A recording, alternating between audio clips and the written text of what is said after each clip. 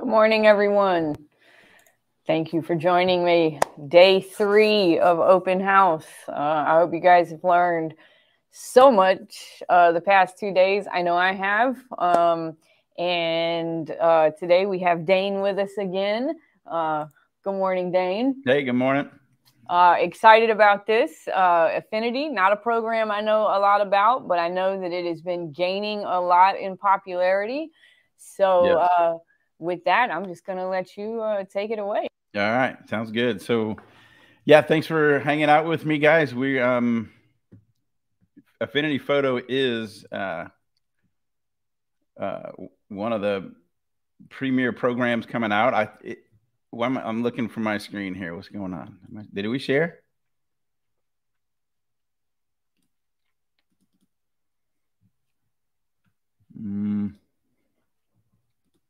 Uh-oh, having a technical difficulty. Looks like there we go. Ooh. Yeah, what is going on? How about this? Is that better? There we go. There we go. What was all that? I went to space. Who knew? All right. So Affinity Photo is a killer program, right? It mimics Photoshop in so many ways. That's why if you are a Photoshop user, you can get around in it pretty good, pretty quick. It is not Photoshop, by the way. It is great, but not nearly as great as Photoshop. And you'll see some of those things as I go through this class today. So if any of you took my class yesterday, we did the same design, right? What we're doing is we're gonna create a Tumblr design out of this image. Well, pieces and parts of this image. So what we're gonna do is I looked at this and I guesstimated I wanted about a 4-inch wide main image, and then we're gonna have some texture stuff wrap around it. So that's kind of what you need to do to think and to get going. And before I do, I wanted to show you guys this, right? So I do have training books for all kind of decorating techniques, white toner, which you can get at Condi, DTG printing, vinyl cutting, that sort of thing. And we're about a month, maybe month and a half away with printing for my dye sublimation Photoshop edition. As soon as that one's done, there will be an Affinity Photo edition. So we're already working on it, just so you know. So, okay, so what we're going to do is we're going to take pieces and parts from this image here. And what are we going to do? We're going to create this. That's going to be our Tumblr art, right? And we're going to do it in such a way where these things don't overlap, right? We're going to remove part of this bat. So this bat fits. It's just going to kind of fold in and fit in like that as you wrap it. When you cut, you have to cut your paper a little crazy, but that's all you got to do. So what I did was, if you see here's all my layers to build this image, right? Tuck them all in a folder. We're going to turn that off, and I'm just going to kind of turn on the template, which I got right from Condi's website. Found the Tumblr that we had and went and downloaded it. Here's a PNG of that particular template. So I just put a white background underneath, and we'll bring that part back up when I need it. So let's get busy. So I'm going to go here. Now what I'm going to do is I want to pull these pumpkins, and I want to pull this witch, and then we'll come back and we'll get some of these bats and just put the bats. So all the elements in our other design, except the type, obviously, are coming from this particular image. And I like to show this type of thing because, say this is a stock art piece, like one of the Great Dane ones. And if you get it, you're not stuck with it like this. You don't always have to use it just like you see it. You can pull any piece of these things out if you know how. And that's what I like to show, right? So you can utilize one piece of artwork, multiple times and get totally different looks and things like that. So that's the reason for this class. Now, what I'm going to do is we're going to start off with some selection techniques. And they're basically the same ones I use with Photoshop. If you look over here on my left-hand side, I'm going to mouse over this. It should give me a name. That is a selection brush tool, right? That is similar to Photoshop's quick selection tool. And honestly, this one is better, I think, in the way it functions than Photoshop's. A little bit better. Here's a magic wand or tragic wand. I don't use that much at all, especially in here. It's a terrible selection tool anyway, and it's kind of even more terrible in here. I just don't use it. But this is one I call the lasso tool, because if you look at that icon there, that's Photoshop's lasso tool icon, and I've been using Photoshop since version 2. So early 90s, and it's, you know, it's a freehand selection tool though. So if you wanted a marquee, if you click and hold, you got rectangles and, you know, ellipticals and things like that. So it's just here in that list. One other thing, I will be bouncing back and forth on my Cintiq here with my Wacom pen and my handy Apple brick, right? So, and what I want to do, a couple of things. I want to show you how the selection brush works. So let's do that. I'm kind of zoom in to this area. I'm holding my space bar. It gives me my grabber hand, right? I want to just select my layer there and make my brush. The large right bracket key will enlarge the brush size, and your left bracket key will decrease the brush size. And with this, you don't have to hold the keyboard. I'm not holding down anything like a shift key or anything, because the tool, right, it just adds to your selection, right? You just click and drag out. Now, right here, if you notice, we kind of overshot it. So if we hold the Option key or the Alt key on your PC, and you can come back in and sort of take that out like that, right? So just keep going around, just trying to get all these guys. And, you know, you want to, once I think I got it all, we're going to take a look and really kind of verify it, right? So I'm missing the outside here. I'm going to kind of grab that. We overshot this piece. I can kind of take this out. Now, I'm not too worried about anything like that, little bits and pieces. I can always clean it up in the other file, because it's going to be an empty file, so you'll be able to see things a whole lot easier. But you do want to try to capture everything in at least the first go round, right? Get the edge of that. All right, so right here, we don't have the rest of this little stem, right? So as soon as I drag that out, obviously grab some more. So I'm not going to be able to use my Option key and get rid of that necessarily as good. Huh, I actually did. Wow, who knew? So I'm going to reduce my brush key, and I'm going to hold my Option key in here, and I'm going to kind of get rid of this little space. And you notice it dropped this little part out, and you just click on it and pull it in. So that looks pretty good. I'm just kind of looking around, looking for a little bitty extra pixels. Sometimes it'll have like one little pixel in the middle of the image someplace, and you don't notice it. So that looks pretty good. So if I copy, I can go to edit up here, right? Go to edit copy, or just hit Command or Control C on your PC. Now I'm going to go to my image here. I'm going to paste it. There we go. So it's kind of pasted in place already. Let's go back over here, deselect this. Let's go ahead and get our little witch. Now, what I wanted to show you is same thing, right? So the same tool works to capture this. Problem is, and I'm going to do just her head for a second, because I want to show you that. And I'll show you another selection tool that I like better. And if you saw my class yesterday, you know what that is. And that's my pen tool, right? My path tool. And I do want to show that because Affinity Photo is a little bit wonky when it comes to working with paths. They call them curves.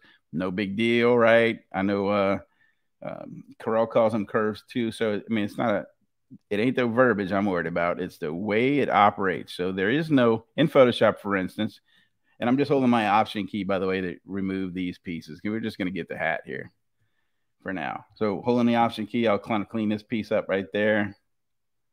And do this.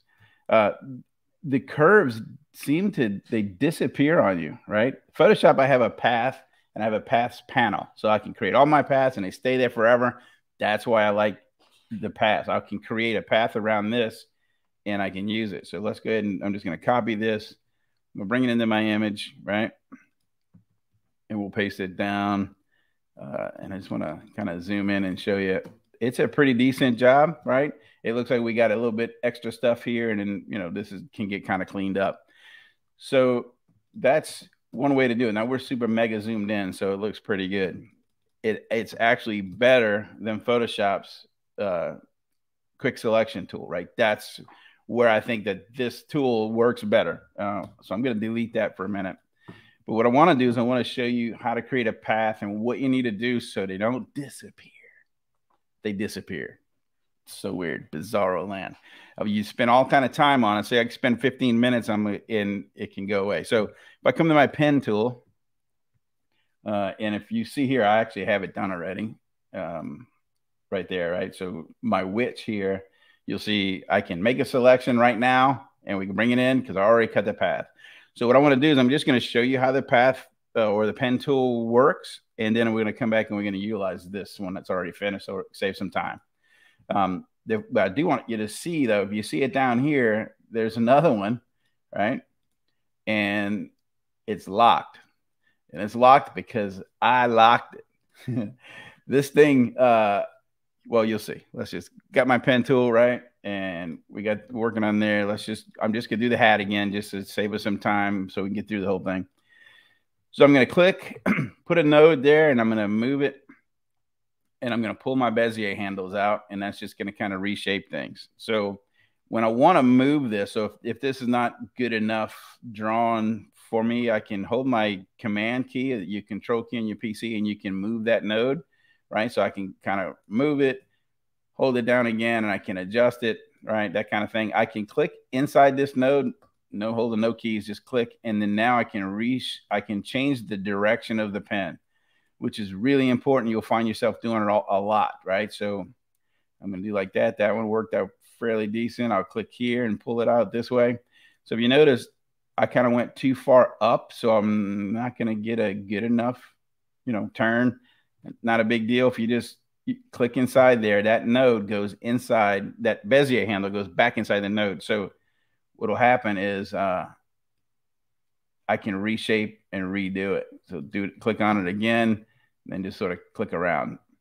Now, what I did when I did my one in Photoshop, and Photoshop works the same way, actually. Now, this is what I wanted to show you. So we came into this node in a curve, right? And it wants to come out of that node in a curve. That's just the way all these things work, right? In Photoshop and in here. You see that Bezier handle is kind of sitting way out here. If I just click on this node, that handle goes in. Now I can change directions, and it'll come straight from that node in any point or any direction I want to go, right? Just shoots it in that like I want. So I find myself doing it, not every time, but most of the time, because I can click here and I can reshape my drawing, right? I can just get a more accurate path doing it this way. Watch, if I don't, and I come here, see what happens? It's that Bezier handle. Anytime you see that handle point way outside that node, that means it's going to want to make a big loop, right? It wants to make a big loop because we made this big loop coming in. So I'm going to Command Z or Control Z that one. I'm going to just click on my node here, make it go away, and I can draw it out. You see what I'm saying? You can control everything by losing that end Bezier handle. So you'll get used to messing with that the more you do. But this program is really strong program. I mean, for the price, it's $50, and they always have like 50% sales, man. So you can get it for $25. You cannot beat this. This is a killer program for that. It is so much like Photoshop. Now, notice over here, these are all transparent pixels, right? So I can just go ahead and move these things around. And now I'm not worried about tracing necessarily the artwork there, because it's not against anything. All the gray and white checkers you see, they're just transparency. So now I'm just going to kind of come in here and do like this. We'll just sort of finish this out quick. Now, see, I should have adjusted that node a little bit better, right? So holding my Command key or your Control key, you can do that. You can just sort of go back in and reshape it if you went too far, and you can't really just click on the node, make it disappear again, right? So there we go. So make it disappear and then continue on.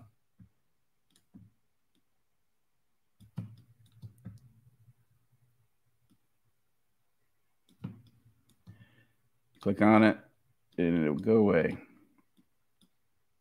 Now, I'm obviously going a little bit fast here just because there's so much more we got to do here. I just want to show you. I want to grab most of it, though, so you can see what's going to happen to it.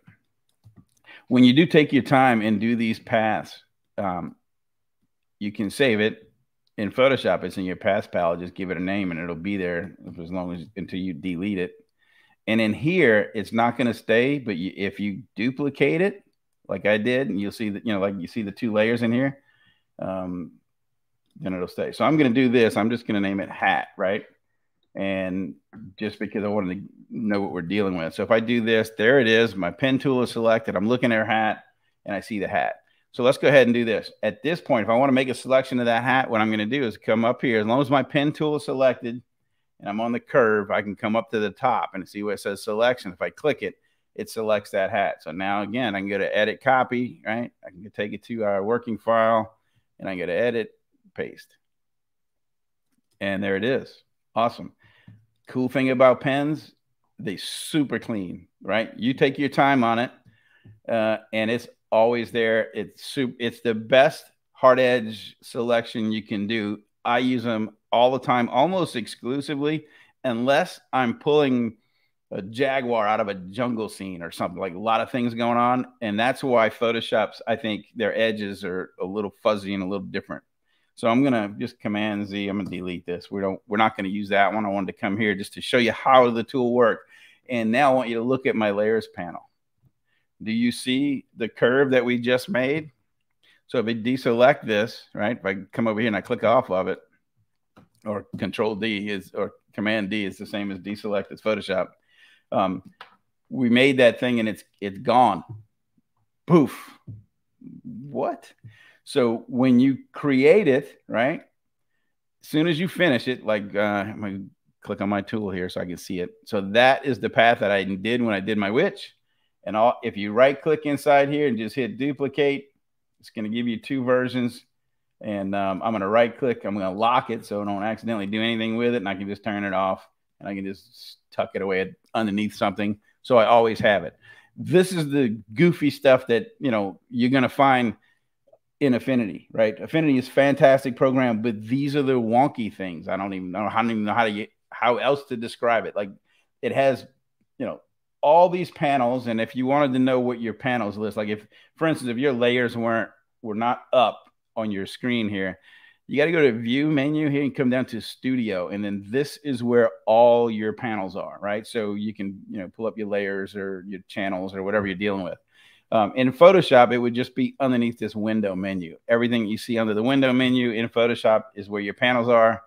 Affinity Photo, you got to go to View, Studio, and here's where they are. So there is no paths. There is no pen list. There's no panel to hold all your paths, right, or your curves. So that's one big bummer for me, but it's a workaround, and that's the workaround. So it's not the worst thing in the world. So let's go ahead and select this witch. You got to click on your pen tool here, and then hit the selection tool, and we'll copy it, and then we'll bring her back in here. All right. So a little Command or Control 0, just like Photoshop, will make everything fit the page.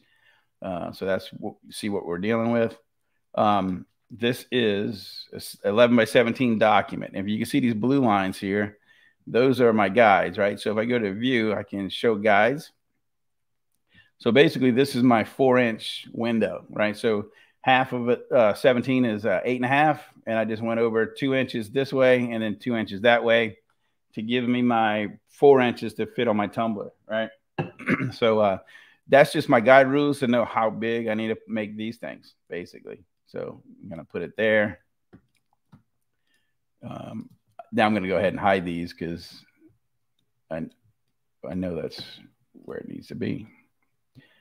Now, if you notice, I'm not sure if we're going to have to fix this because this is a little piece that came out of from the other art piece, and this blue line here. I'm not worried about that, but we might be able to hide. Yeah, we'll hide them both. One thing we do need to do is fix this hand because there's a ghost hand. It's got 2 fingers in her hair. So I'll show you how we'll fix that. So we just kind of position it here, double click it for a minute. Let's go back to her and zoom in. So you see this here? We need to kind of hide this part of it. And this is a high res file. Now that's one more thing about Affinity Photo is this is a high res file, same resolution as my template. But we're zoomed in, and I don't know, does it tell me a percentage? No.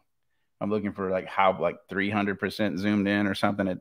It doesn't tell me on the screen here. So anyway, it doesn't print this bad. So just know that. But right now, right, what I'm gonna do is I'm hit my B key. This gives me my brush tool. And if you notice the up at right hand corner, that's the color that I'm dealing with. If I hold my Option key, I can click inside the image and it chooses a color. See, now it's not black, it's that brownish color on the outside edge. Now, I can draw, if I go back up over here, if I can draw on this thing like that, right, which is cool. And if anybody's familiar with like Procreate, and you can set your brushes, and they like if I do a stroke, it will smooth it out for me. I can control it better.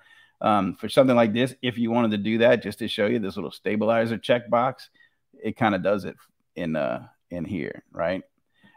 I don't use this every day, but you can kind of get an idea like that. You just sort of play with it. I think it's a little bit weird, but just to show you that it was there. So I'm just going to draw it in. I'm going to hit my E key for my eraser tool. I'm going to make left bracket key is going to make my my brush a little bit smaller, and I'll do that. Hit my B key to get back to my brush. I'm going to hold my Option key and click here. That's the color I want to paint with now.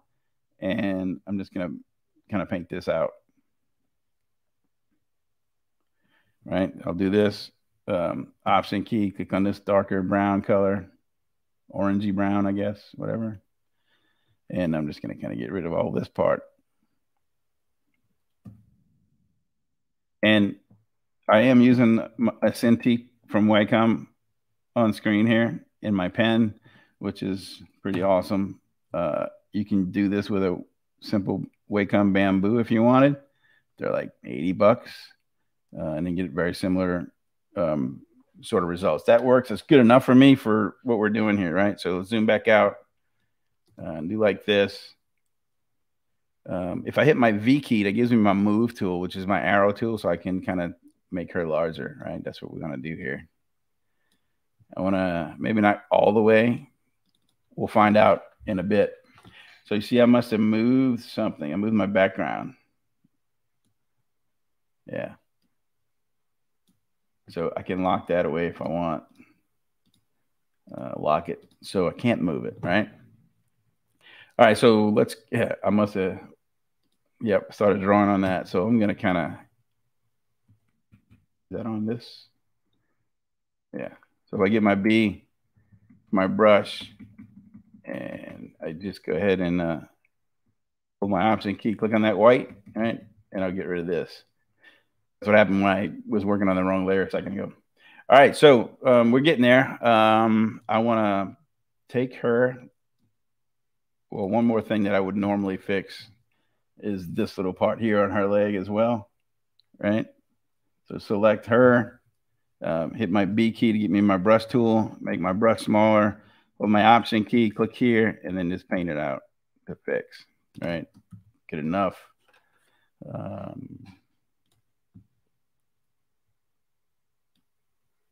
right, so we're just going to tuck her behind these pumpkins now.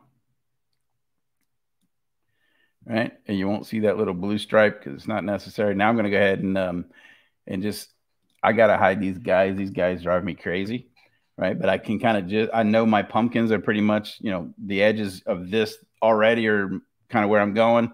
And we still may make them bigger yet, her anyway. So let's go ahead and get some type in here, right? So click on my type.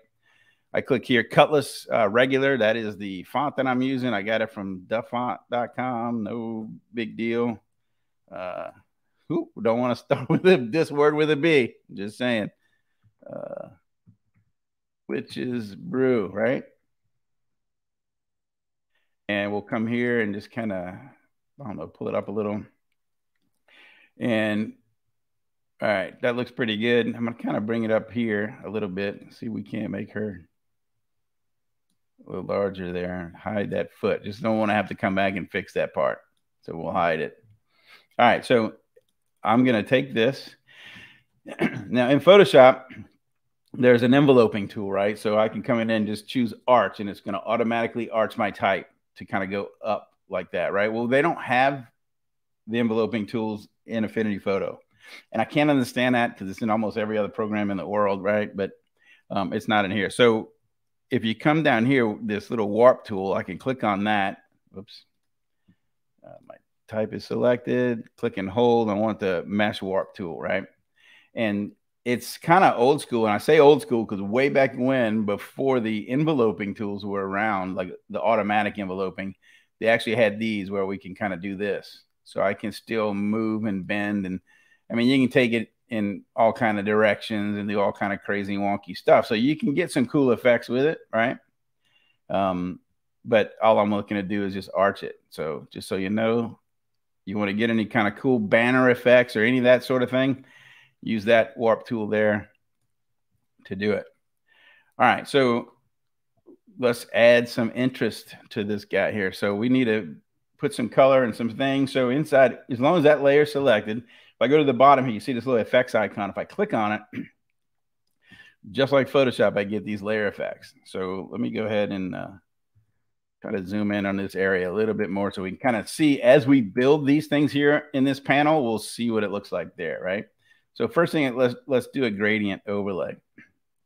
And what I want to do is I want a linear gradient. That's cool, but I don't want this thing this direction anyway. So I'm going to make this, I'm going to click on this white little dot here, and I'm going to change it to red, right? And then red to black. That's cool. But what I want to do is just change this little angle. So I'm going to go from red at the top to black at the bottom. Awesome. That's what I'm looking for. Now we'll go to outline. We'll turn it on. And I'm not sure that you know these things, but like yesterday, it was a little trick that we use, we as in Great Dane's team, all the time. And it's how to make multiple outline strokes using this one outline. And funny thing is, we did it in Photoshop for years now. And inside of here, they give you the same tools, man. It's almost like Photoshop, you know, it's just crazy. So what we want to do is I want to make an outline here. So let's go to my radius. We got to kick it up so I can see an outline, right? So I can see something. And I want it to align to the outside because I want to keep the face of the font just like it is. So all the effects go on the outside of that. My fill style, though, what I want to do is do a contour, right? And now look what happens. The contour is going to follow the shape of the letters, which is awesome. So let's go ahead and make this a little bit bigger. We can always come back and make adjustments to this. So if I wanted this thing to, you know, go smooth black to white, we could do that, but that's way boring. So we're not going to do that. So this one, I'm going to change this one here to black, right? And I want to put a breaker point in here. So I double click inside of here and I can click on the color block here and make it white, right? And this one on the show, we want to make sure that there's not a soft gradient in between. So I'm trying to move this point and it doesn't move at the end, right? The end points are the end points in here. It doesn't allow you to do anything, but you can grab these middle sliders and I can move the gradient center point, right? Like this. Problem is, even when I move it all the way here, I still have a soft gradient piece there. And that's not what I'm looking for, right? I don't want that to be the case. So what I'm going to do is delete that point. I'm going to add a new one. Double click, change it to white. All right, now I'm going to come here and I'm going to double click and I'll make this one black. And I'm going to work on these two and get them to come close together like that. So now they're sort of right on top of each other and I got a good hard edge, right? So you can see, let me make it a little bigger. I have a black to the white, but we want to make this one purple, right? That's cool. And then I need another white point here, right? Because I got to join the purple and the white down, like just like we did the black. That looks good there. Double click, click on here, and let's do the purple again. And then let's just sort of make these two meet, just like that, right? So that's kind of cool. That's what I like. That's what I want to see. And I can do as many colors or as many little blocks or little points in there and just keep throwing them in. Now, let's do an outer shadow maybe, right? Drop shadow. Let's change it. Give me a radius here. Do my offset. Kind of, there we go. Let's go this direction. This is cool. You're starting from the center point and your shadow will follow. So you see the point is in the lower right. So my drop shadow is starting to come out in the lower right. Now I'll just kind of, play with these settings till you get something, but we're going to go ahead and do it this way. The intensity is, if I go all the way up to 100%, it's going to kind of make it solid like that on the edge. My opacity is not all the way up, so I can make it completely black. That's kind of what I did in the Photoshop version. It's sort of what you might have seen when I showed you it a minute ago, when we started up. But we can always, cut the opacity down. I can cut the intensity down. So if we wanted a soft edge, because the cool thing about dye sublimation is you can make it print with a soft edge if we want. You can do all those things. So I can, literally pick something you like, right? So just to be different, we're going to go ahead and go with one of these. And my offset's not quite so far. I can even change the color of it. So I wanted some sort of dark purple, right? We could do that, almost like a cast color in there, whatever. So let's just say we like that because I think it's cool, right? So we close it. So now we got some interesting type in here. Zoom back out. That looks pretty cool. So now we got to get those bats in here. So let's do this. Let's go ahead and turn on my template. Now I can see I'm nowhere near where I need to be as far as making it fit, right? So I'm going to do that. Let's go ahead and show those guys one more time. That way I can make this fit, but just sort of kind of position it where I want. So pretty good. Now my width is too big, right? So I'm going to do like this. And what I want to do is let's go ahead and take the type, and we'll put the type behind her in the stacking order, right? So she kind of comes over the type, and we can move the type up a little bit more, maybe something like that. All right, she's still way too big because I noticed I must have moved. That's right. When I moved the template, everything got sized up wrong. So let's go ahead and get this up. Let's get these guys in position, and then we can figure out where she needs to be. That looks pretty cool. That works for me. All right, so here we go. Now let's get the bats. We're going to hide these guides again, just because. All right, so looks good. Command D or Control D, right, on your PC, deselects just like Photoshop does. Let's go get these little bats, and we'll just use the magic wand tool because it's another selection tool, and I'll show you another little wonky thing. So Photoshop, any selection tool you use, if you hold the shift key, it adds to the selection. So I'm holding my shift key and I'm clicking on my new bat here, and it deselected this one and selected only that one. So it will only select one thing, right? Kind of weird in my opinion. So let's just go ahead and use the quick selection tool, click and drag. Don't even need to hold the shift key, and click and drag. So now I'm going to copy, go over here, paste them, and there they are, right? Make them a little bit bigger. All right, so now I got some bats in there. Going to kind of position them over somewhere right here. All right, so what we're going to do is we're going to duplicate a whole bunch of them and make them fit. And what I'm going to try to do probably is I'm going to jump ahead a little bit in a minute. I'm going to show you how we do some of these things, and then I'll kind of go to my older layers because I did not get to a point to something yesterday that I wanted to do to show in Photoshop. So I kind of want to show that this time. I do have handouts for this, by the way, and I think Sprite put them up in the website thingy. So if I click on my bats, I can right click and I can duplicate it, right? And so I get another set. And I can right click inside here, and I can come down to transform, and I can flip it horizontal. Right? So I can kind of do that like this. That's pretty cool. So I'm going to do the same thing. Just right click, duplicate it again, and I'm bringing it down here. And let's go back the other direction just to wig them out a little bit. And I can do one more. Let's just do that. Let's see. Duplicate and right click and flip it the other way. So even though we can kind of look at this and see that we just duplicated them 4 times, right? We'll still mess around with some of these things here in a minute to where it's not quite so noticeable, but that's still pretty good. All right, so now what we can do is I can click this and select all these, right? All the bats and put them on one layer.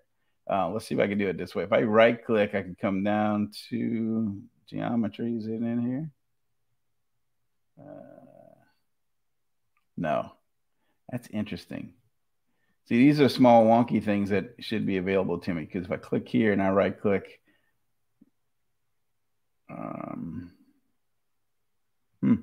no. All right, so we're gonna do it this way. We'll hold all my bats. We'll go to layer, come down to geometry. Why can't I merge my curves? I'm selected. Get this guy. Whoops. How about we start at the top, Dane? This one. Right?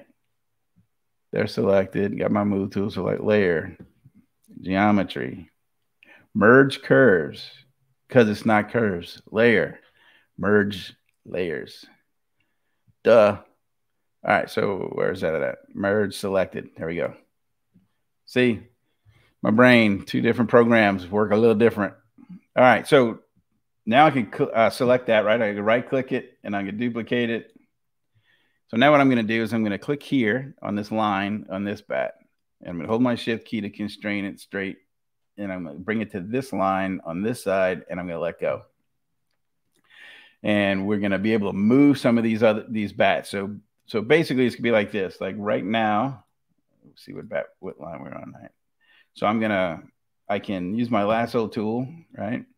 I can select this one. Let me go ahead and get a little bit better selection down there. And I can delete that one, okay? And the reason I did that is because over here, like this bat's going to fit there, right? And I can come here and I'd have to go to the other bat layer, deselect that one. And I can delete this one, right? And then this bat is going to be in position right here as it wraps around. So you just sort of walk back and forth. So out of these two here, we got to pick one. So I'll go ahead and just take this one out. And same thing down there. We'll get this guy out. Whoops, wrong layer. Got to click on the right layer and make him go away. There we go. All right, so we can take both of those. I can merge those together, but what I want to do is I want to get this side, right? And we'll right click. We'll duplicate this row of bats. And I'm just going to steal them and kind of bring them in, plug and play, just kind of move them all in. So in my L key, again, I call it a lasso. Affinity calls it the freehand selection tool. So let's go ahead and just get this bat here. All right, so now if I hit my V key, right, that gives me my move tool, then it allows me to grab that. Hey, it would if I selected my layer. It allows me to move that one bat out of there and just kind of bring it here, right? So I'll click it there and we'll deselect it. So I just moved it. Got to make sure you are on the correct layer, right? Let's get this one here. Hit my V, give me my arrow tool here, my move tool. I'm on that layer and lets me move it over here. Maybe want it like right there. Why not? Same thing. Make sure I'm on that layer. Hit my L key. Let's take this little guy. Hit my V key to get my move tool. And just sort of come over here and get my little turning thingamajiggy. And we'll just sort of do that. Select it here. All right, so you get the idea, right? All we're doing is moving. I can size them different. I can rotate them different. So they look like a bunch of random bats. All right, so we got like 10 minutes left. So that's how I did the rest of them. So I'm just going to jump ahead to that. Let's turn these off for now, right? And let's just sort of look at these guys here, because I want to show you that where we're headed. So turn this one on. So that's the kind of our finished layout, right? All my bats are sort of in position and ready to go. I can turn off the outline there and you see how, how they are. Now, That says full bat pattern, as you can see here. So I turn that one off and turn this one on. This one is set up a little bit different, right? So if I were to turn off this preview, okay, and I print this, then this will randomly fit. If you notice, see all the openness here? I just did that because I think we could probably fit this on an 8.5 by 11 sheet, right? This 11 by 17 template. So we printed this on I think an 8.5 by 11. It'll fit the whole way. And then what's going to happen is this bat's going to be finished out here. So as it wraps, it's still going to fall in between. You're not worried about like trying to seam together a bat to where one wing and the other wing needs to try to meet and line up. And then you'll probably see that little line in the middle. That sort of thing doesn't happen here. So one of the things I do want to show in here is at least go through here. We got 5 minutes. Is go through this texture and how I did it. Come on now. Why am I not zooming in? All right, let me do this way. Go. All right, so you see this crazy blood water looking texture? I think I kind of dig, right? So I'll show you how we did it. Come back into this one. You say, what do you mean there's no blood water here? Well, you see this little smokiness? So that's the one that I grabbed, right? So again, Photoshop, I would use the magic wand tool and click here, and then I'd hold my shift key and I'd click there. And then I'd hold my shift key and I'd click there, and it doesn't work. So you got to use the quick selection tool, right? So I click and drag, click and drag, click and drag, right? And now, of course, it captured what I didn't want it to capture, which is this piece. So I just hold my option key, take it out, click and drag in here.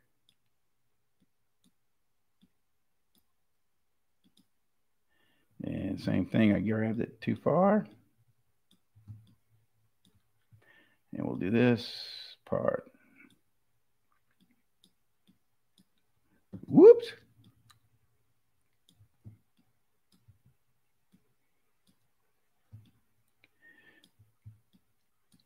Yeah, so this is, again, one of them things that we shouldn't be worrying about that part of it, right? My tragic wand tool should work. All right, so got them all selected.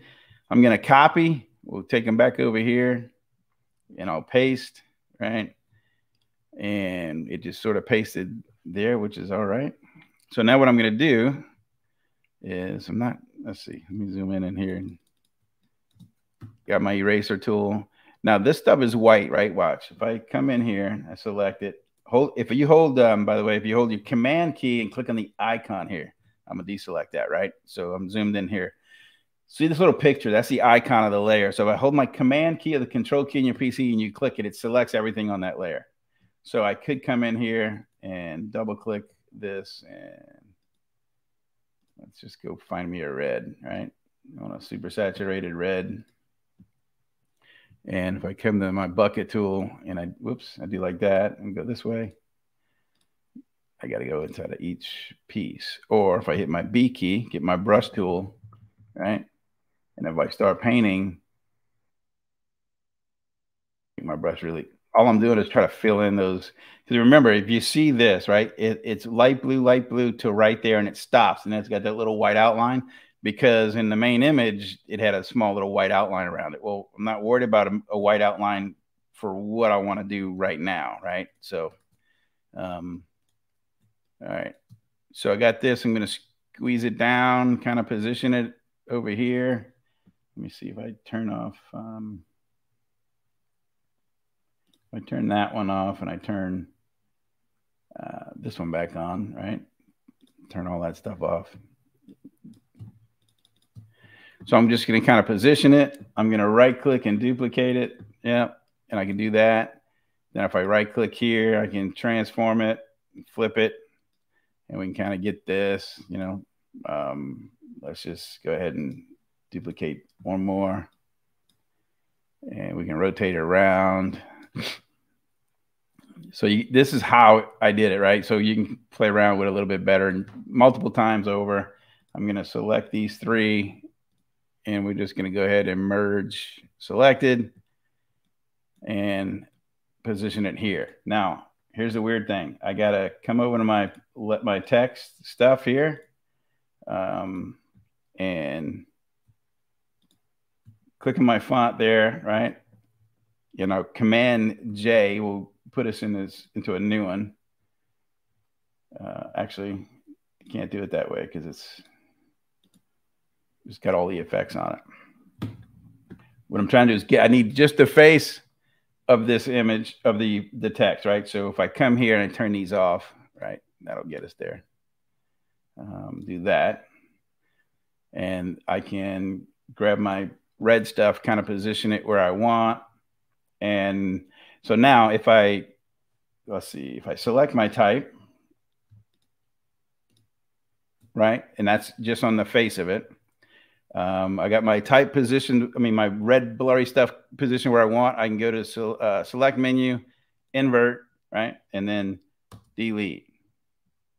And then that puts the type stuff right there. And of course, I could have put the gradient in the type itself, but there you go. So it's kind of an old school way of multiple layers to get the same effect that I could have did with just a cutout, a clipping mask in Photoshop, but we can't do it in here. So, so there you go. Hopefully I'm on time. Got a minute maybe for questions. I think. Got a lot of questions about the handouts, which I haven't uploaded this one yet, so we'll get to that one. Okay. I've already given everybody your website, so they can go there and check out all the great information you have. Awesome. Where can they get Affinity Photo? So Affinity Photo, I think it's serif.com, serif.com is their website. And it is, yeah, I'm not sure if it's on sale. I haven't gone there lately. And you said that after the dye sub book, you're going to be working on an Affinity book. Is that correct? Yes, I'm taking the same exact lessons if they work, right? Because they're like you saw today, they're a little bit different. And Affinity sometimes can't do what Photoshop does. So if we can't find a workaround, we just take the lesson out. But it's the same thing. All the lessons are the same, just done in Photoshop in one book. That's the first one coming in a month or so. And then the next one is same exact lessons done in here, Affinity Photo. It's a great program. It's worth every bit of $50. And if I wasn't the guy, I'm a Photoshop guy, I'm never getting out of it. But I also teach people how to use multiple programs. And this one is good enough that I want to keep teaching people how to use it because it's great. Yeah, and I have a lot of people asking, you know, which is better, Corel, Photoshop, or Affinity, and really, it's kind of like PC and Mac. It's whichever one you know you grew up on. Yep. Yeah, whichever one you feel more comfortable with. Right. The cool thing is, I will tell them this: is your Corel Draw, that is your vector program, or Adobe Illustrator, right? But if you wanted an image editor, then I would tell the Corel users to get just Photoshop or Affinity Photo, because once you create the artwork and do all your adjustments, it'll go back and forth right in the Corel, no problem, right? They work really good hand in hand, but it's 10 times better than a Corel Photo Paint, Photoshop is. So they work together, right? Yeah. Well, I guess that's it. You had 311 people attending. Nice. So, Thank you, everybody. Yeah. Can we upload the handouts if we go back and rewatch the class? Absolutely. So I want to talk about that. If you are on the web app, you can go to resources, documents. And if you are on the phone app, you can actually go to the actual sessions and the handouts will be there. And I will download that as soon as I get a second to do it. So, right. All right. Thanks, Dane. Hey, thank you, Sprite. Thanks, everybody. Bye.